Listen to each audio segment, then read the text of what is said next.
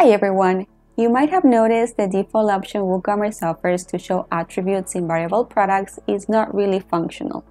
But with our plugin, YITH Color Image and Label Variation Swatches for WooCommerce, you can use text labels, icons, images, and color swatches to show all types of options like colors, sizes, dimensions, patterns, and more.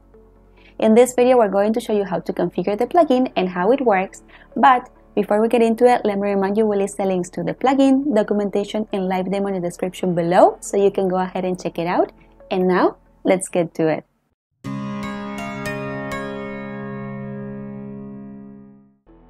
Right now, the plugin is not activated on this side because I want to show you how WooCommerce displays the attributes and variations. Let's see this product for example. We don't see anything on the shop page, and let's go see this product. So here we have these two attributes to choose, color and size. You see for both attributes we just have a drop-down menu with text to choose the color and the size. No colors are shown, for example, to know the shade I'm buying, so it's not really functional. Once you select the attributes, you just click on Add to Cart. As you can see, user experience is not the best. Now let's activate our plugin, YITH Color Image and Label Variation Swatches for WooCommerce, to see how these options would look with it. Let's go to the dashboard, to Plugins, and let's look for the plugin. I'm going to activate it. And now let's go back to the shop, refresh, and now you can see we have attributes here. These have already been configured on this side. And if I go to the product page, you can see now we have swatches for the colors and these labels for the sizes. For example, here I have a purple swatch. I see the tooltip with the label, and if I click on it, I get the variation main image and the gallery here. So the way attributes are displayed has drastically changed. Now let's go to the dashboard to go through the plugin settings. Let's go to YITH Color Image and Label Variation Swatches. So here's the plugin panel, and we're going to find these tabs, but the ones we're interested in right now are General Options and Customization. Let's see the options in the General Options tab first. Here we're going to be able to configure the plugin behavior. In the first section, Variations in Shop and Archive pages, we have an option to show variations as separate products. This is useful if you want to show customers the variations right when they access the shop. We can enable this option, and we're going to see these two other options, Hide Parent Products.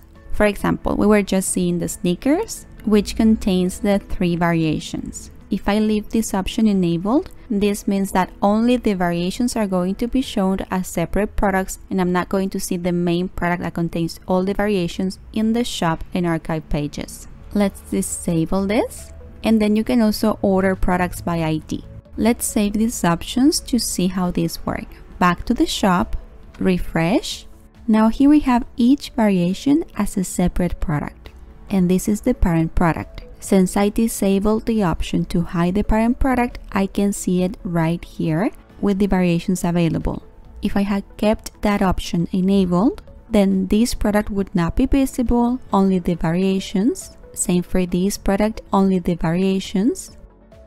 Now if I click on this product variation, I'm going to be directed to the product page that contains all of the product variations, so to the variable product page. You can also choose which variations to show as a separate product in the shop. For example, if I click on Edit Product and scroll down to Product Data, Variations, and expand these variations, we're going to see this option, Show in Archive Pages. If both this option and the option to show variations as separate products are enabled, then we're going to see this variation as a separate product on the shop page like we just did. Let's uncheck this option for the purple variation and update. Okay, now let's go back to the shop. So since I just unchecked that option for the purple variation, that variation is not shown here. Only these two plus the variable product. Back to the dashboard. Before moving on, let me remind you to like this video, subscribe to our channel, and hit that bell down below so you know every time we have a new video for you. Now, let's continue with the video. let's disable this option to keep only the main products on the shop page, not individual variations. Now the second option allows users to select the attributes on the shop and archive pages. Let's save the options again, back to the site, and so I can choose the variation right here on the shop page just by clicking here on purple and on any size, and then I can just click here on add to cart. Back to the dashboard. If I disable this option and save, back to the shop, refresh, I do not get to see or choose the variations here on the shop page. I need to go into the product page to select the variation. Back, I'm going to enable this option again. Then we have an option to select the position of the variations form in archive pages, so we can choose to show it before the add to cart button or after it. Then you can also enable Ajax to handle variations in archive pages. And there's also an option to customize the add to cart label. If I enable this, I can edit the add to cart label here. Then we have the variations in product pages section.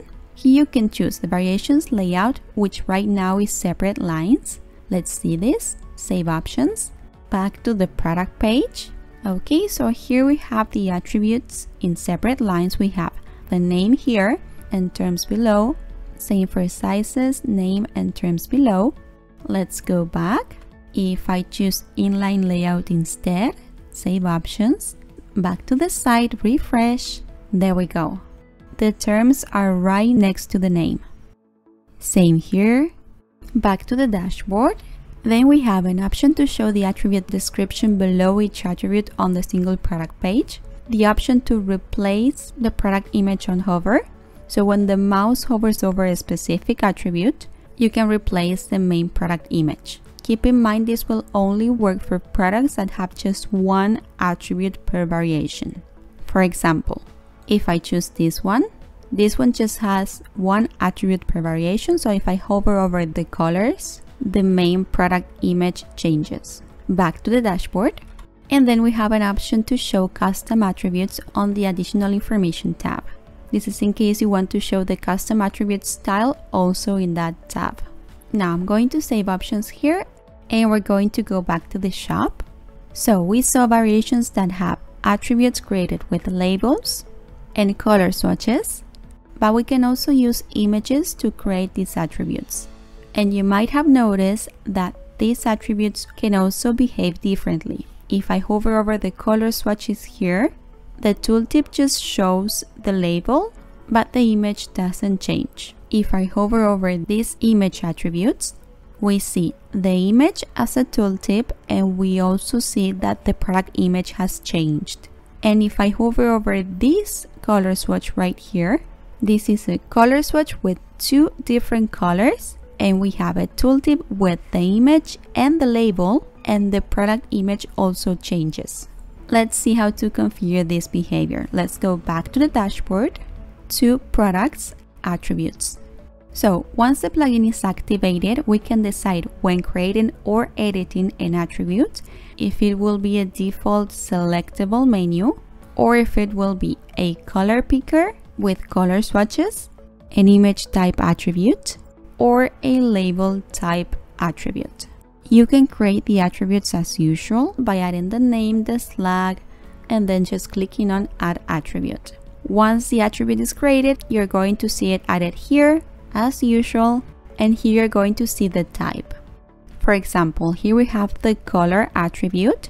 Let's click on Configure Terms, and here we have all the terms created for this site. We have beige, dark gray and light gray, so we have a two-color swatch here, gold, green and dark gray, and more. Let's create a new two-color swatch for this attribute. I'm going to enter the name here, red/pink. Here we can choose if it's a single color swatch, a bi-color swatch, or if we want to add an image instead. This is useful in case you want to show patterns or texture. I'm going to choose by color, and I'm going to select the colors here. There we go.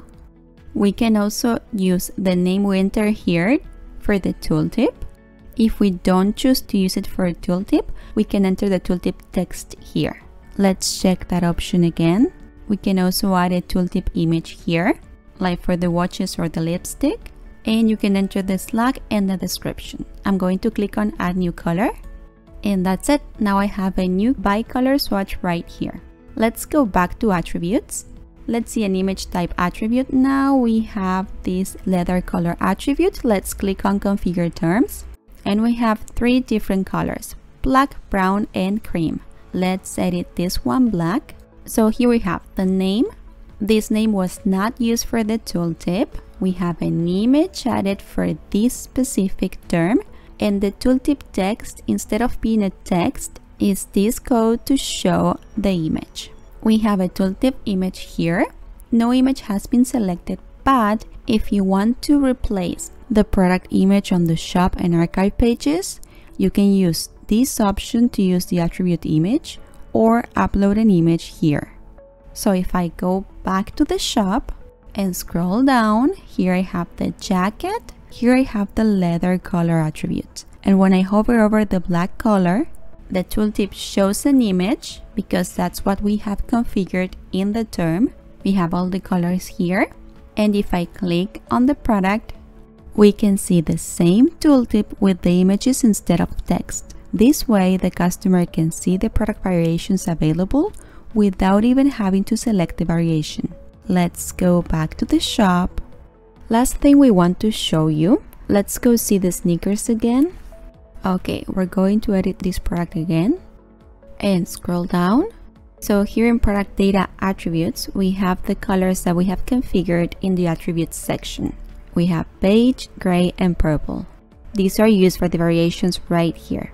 But we also have the attribute style section, which is where you can customize the attributes added to the product. If I expand here, I have the 3 colors, beige, purple, and gray, and I can change the color for this specific product. So if I click here and I click on override attribute options, I'm going to be able to change the swatch type, the value, the tooltip text, and the tooltip image, but this will only be applied to this product. The global attribute options will be the same for the rest of the products. Let's change this color here. This way you can edit the shade to match the real color. Let's update. Now let's go see the product, and now we have a different beige color here. Okay, so that's how our plugin works. I hope you enjoyed this tutorial. If you did, please give this video a big thumbs up, and we'll meet again for our next video.